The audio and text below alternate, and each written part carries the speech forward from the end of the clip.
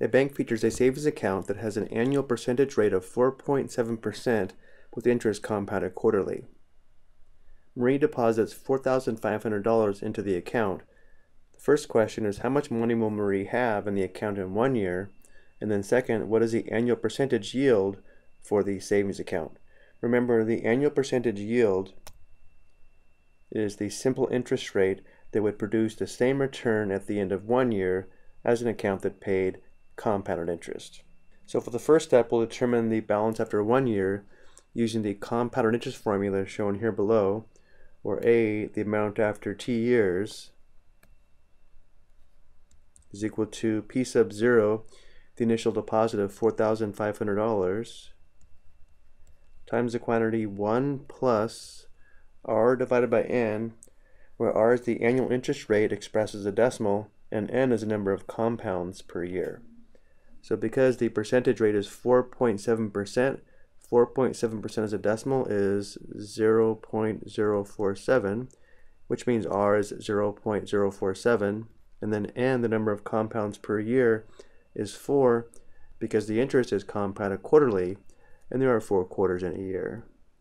This is raised to the power of N times T, where again N is 4, and T is the time in years, and because the time is 1 year, T is 1. And now we'll go to the calculator and round to the nearest cent. We enter 4,500 times the quantity 1 plus 0.047 divided by 4. This is raised to the power of 4 times 1, or 4, so we press the exponent key, 4, and then enter. To the nearest cent, the account balance after 1 year is $4,715.26.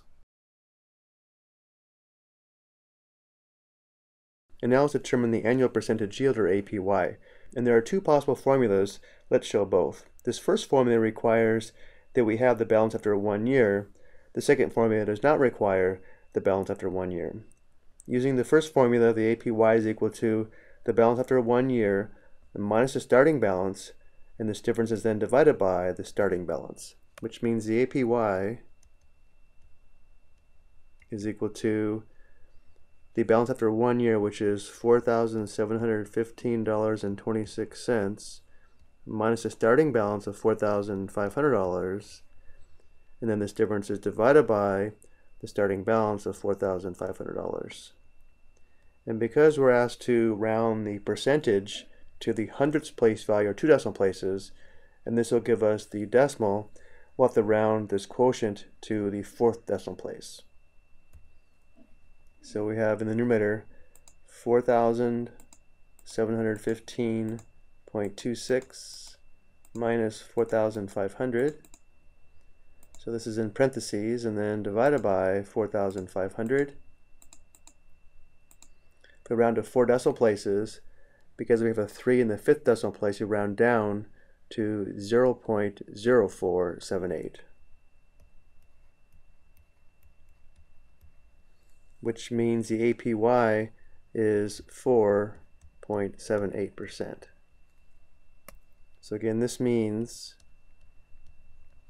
after 1 year, an account that pays 4.78% simple interest would have the same return as the given account that pays 4.7% interest compounded quarterly. But let's also find the APY using the second formula, where the APY is also equal to the quantity 1 plus R divided by N raised to the power of N minus 1. And of course we should get the same result. So we have the quantity 1 plus R divided by N is going to be the annual interest rate as a decimal, which is 0.047 divided by N, which is 4 because we have interest compounded quarterly. This is raised to the power of N, which is 4, and then minus 1.